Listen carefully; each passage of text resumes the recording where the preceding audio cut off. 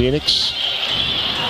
Good pass inside. It was the cutting Maddie Schreiber that received it. Green Bay beat Youngstown State twice in the regular season as Bailey Butler has the Schreiber pull-up jumper at the free throw line is good, and a quick start for a teamer and an all-defensive team member.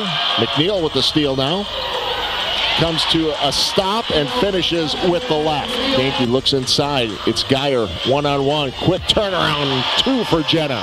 Comes Green Bay. Natalie Anderson back out to Butler. Butler looking for another 3-ball and has her second 3 of the quarter. I mean, anybody that watched that game thought that's what this team was capable of. This is the time of year you have to play good basketball, and that was a good start to it. Yeah, we just got going. Like Coach said, we were out there and we had a lot of energy and we fought back, I guess, kind of bounced back. And once things get rolling and you start getting hot and defense kind of carries you over into offense, and we just were sharing the ball really well, playing really well together, and that was one of the things on the board today was work together and it'll all come together, and it definitely did, and it definitely showed.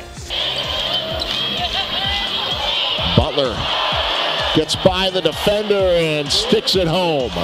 Country, and she's around that basket so much. Shoots over 64%. Settling for some 3 balls. Here's another one on the way, wide open. You don't blame Cassie for taking that one. Anderson sees an opening, left hand finish is good. Natalie Anderson. We're hungry for more. I think we, like he said, we've fallen short of the past couple of years, and we know what we're capable of, and I think that's really been pushing us to get better this year. And so we're not satisfied because we know what we're capable of, and we want to go and achieve our goals.